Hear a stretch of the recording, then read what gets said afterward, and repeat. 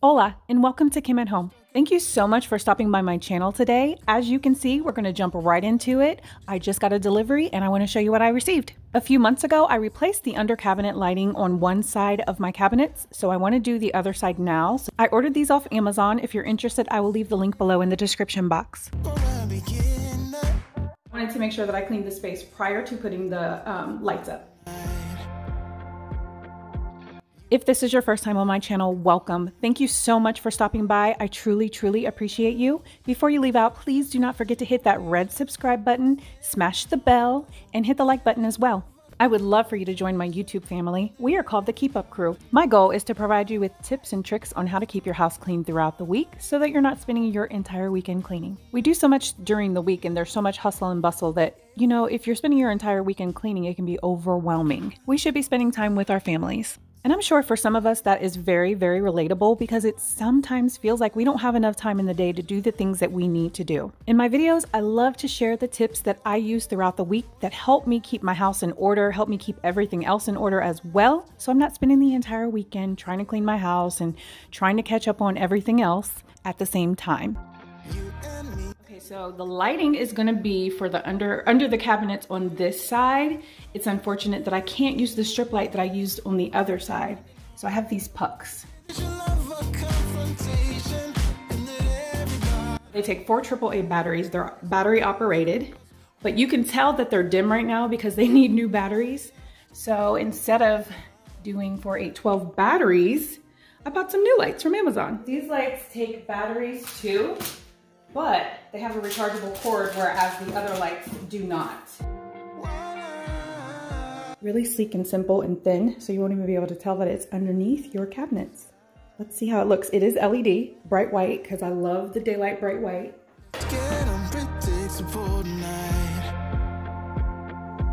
So on the box, it said it did not come with batteries, but it does, and look how bright it is. Ooh.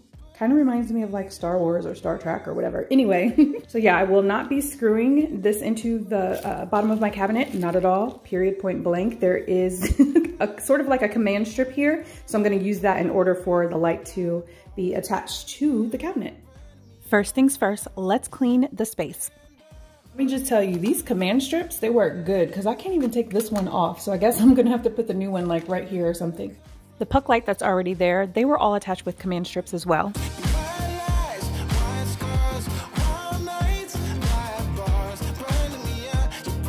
Something about these lights, they have different settings. So you can change it from one brightness, come back, to another just by clicking a button. How about that? I feel like a little kid in a candy shop. Okay, so I have the light installed. It's super bright, I love it. Like I said, there are 3 settings. You can do warm, bright, or ultra bright. Here is what the under cabinet lighting looks like without the new light. Big difference, right? That's when you're gonna start to see.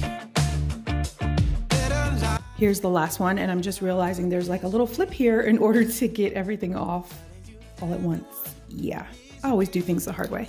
It's called read the directions, Kim. Okay, so I'm guilty of getting excited and not reading the directions. Let me know in the comments if you're that way as well. Looks good. Let me show you guys all the different settings. I'm setting all 3 lights at a different setting.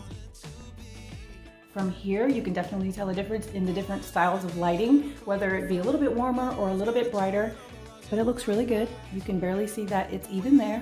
But anyway, no one should be looking under my cabinets, right? Every cabinet and closet in my house is a thorn in my side. So I have this stash in here in case there is a food shortage. You never know. And they have also been talking about it in the government that we may have some food shortages. I've already seen some things that are pretty gross in grocery stores now, like the fruit and the vegetables. They don't last long at all. I just want to give it a really good wipe down. And then I'll organize everything that I took off just a little bit better, not much better. Organizing really is not my thing. However, I can clean the heck out of a house.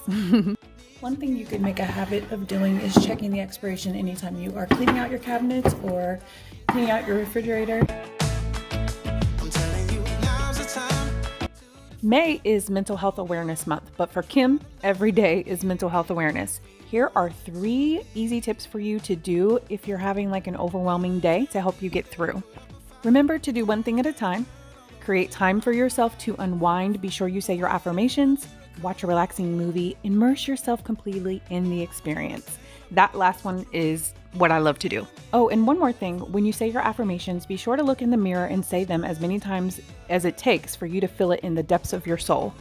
The bottom shelf always gets like really dirty because we always keep like fruit and onions and garlic and stuff like that in there. So it gets pretty dirty. I'm gonna get this wiped up and I'm wiping everything down with vinegar. All of the cleaning products that I use are listed below in the description box. I will always do practical organizing, not Pinterest organizing. Here are the items that need to go to the trash. So as far as the cabinets and things like that, obviously I could go out and buy some baskets to organize better, but at the end of the day, it's just like, you know, you don't always have to spend money to organize. Sometimes just good old-fashioned organization is all that it needs. When is the last time you disinfected your light switches, your remote controls, and like your steering wheel? Think about it. It's really gross. So I want to just go around some of the areas in my home on the first floor and just take care of that. In the picture that I just showed you, I really got some inspiration, so I'm going to show you what I worked on later. In my last video, I did mention that I wanted to start painting again, so I straightened up some areas in my garage so that I could obtain my paint quicker. So that's what I'm going to be doing today. Good morning. It's the next day. Today we're supposed to be going to an international festival. However, it is raining outside. Since it's raining outside and we are not able to go to the festival, I decided that I was going to clean some things in my bathroom, in my master bath. Every time I've gone in there, there's a weird smell. It smells like pee. So I started to like clean everything around the toilet, clean the walls, and the smell is still there. So now I got to get rid of the smell because one thing about me, fun fact, I do not like smells. So I'm about to handle this. Here are the cleaning products that I'm using. I got these reusable cloths. My mom bought these for me. Gloves. You obviously need a sponge. Mr. Clean yellow disinfectant only. This is the vent fan above my toilet in my water room, and it's so dusty. It stays dusty like everything else in my house, so I'm just gonna go ahead and get that handled. In order to get rid of the smell, I'm going all in. I'm washing walls, I'm washing floors, I'm washing everything. I don't like stinky smells. I had to grab my handy dandy duster from Dollar Tree to get me started. You should definitely dust before wiping with any kind of wet cloth. One day I'll take off the cover and clean it, but today is not that day. You really have to know your limits, and something that simple may not overwhelm you, but it's a lot for me because I got other things that I have to do, if that makes sense. Make sure you disinfect this really good because I'm sure there's pee back there. For some reason I cannot get these off. My husband helped me last time and he was not here. However, I'm going to show you guys, so trigger warning. There's some pee back there, so that's probably what I was smelling. Yeah, I'm gonna get that cleaned up. How are you doing? What's new since the last time we spoke? Leave a comment down below. You know I'm really interested. I've always loved networking with people, but now since all the things have happened in this world, it's even better that I can do it online. To sit for just a little bit, there's lots of disinfectant. Everything has been disinfected. I did not clean the entire toilet on camera because I think I probably gave y'all a heart attack showing you the pee, even though that's life. But what I do want to show you is all of the hair down here. I don't know if it's picking up on camera. Let me get closer.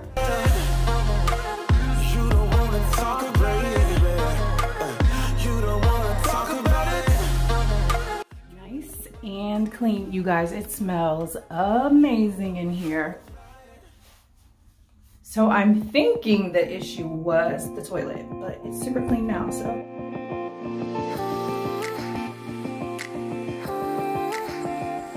These are nearly dry. As soon as they dry, I'm gonna clean out the bathtub. It was dirty earlier, so I just put some Mr. Clean in there to allow it to soak. I rinsed it out and there's no more probably pee residue. Like, I know that's gross, but it is what it is. All my closet, since everyone always thinks my house is so spotless, it's totally not. Everybody has a mess, right? And the closets, the cabinets, all that great stuff, those are my messes. So yeah, one day I'll clean that closet out, but not right now. Right now I'm just gonna go ahead and wipe my cabinets down. I actually painted these cabinets last year with some furniture paint. On the paint it says that you can just wipe it off with water, but since this is a bathroom, come on now, we need some disinfectant. On to the next thing. I have all of my materials here that I'm going to be using. This is the dirt painting that Karya and I did like a month ago, probably longer, and I also painted that white. So now I want to just, you know, break into my artistic mode and hook it up. For this project, it's funny because from I Put the O in Mom, she actually did like some cement projects, which made me want to play with cement. However, I'm just going to use this instead for right now. For those of you who are not necessarily into painting or into creating art, just try it one day. You may love it, and it's also so soothing for the mind. Okay, so this is what it looks like so far. I'm going to allow it to dry a little bit, and then I'm gonna add some more. So you have to like build on the texture. Before adding any kind of additional texture to this, I'm going to scrape off the loose dirt that's basically already falling off. It was never under my control, you know.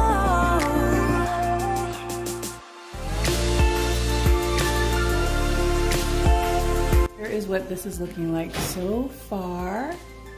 Let that dry so the texture can build up on it. And I also want to add a little bit to here too.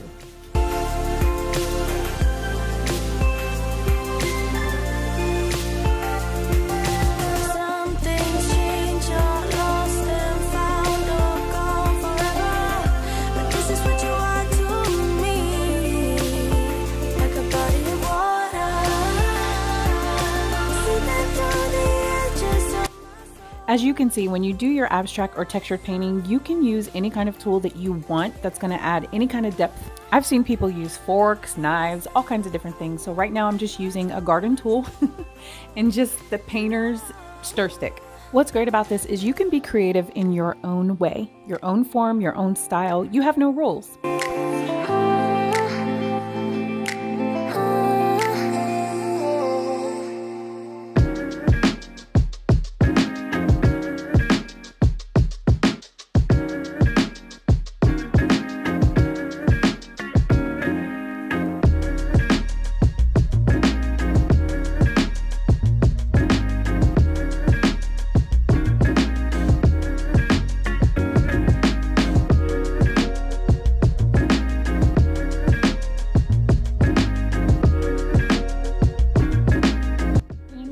Is the abstract art. I don't know if you guys were here for my last video. If not, I will be sure to link it. But I had stated that I wanted to start painting again. So I just wanted to start off with some abstract, easy abstract, because I wasn't even sure if I really wanted to use the yellow, but I'm really digging the yellow. I'm showing you all of the artwork that was completed because everyone decided to paint today, including my little 2-year-old niece. This is a great activity that you can do with your kids during summer break, so hopefully this gives you a little bit of inspiration to be creative, have fun, and paint. This is the one that Nori did. Oh my gosh, it's so cute, right? Thank you again for watching. Bye guys!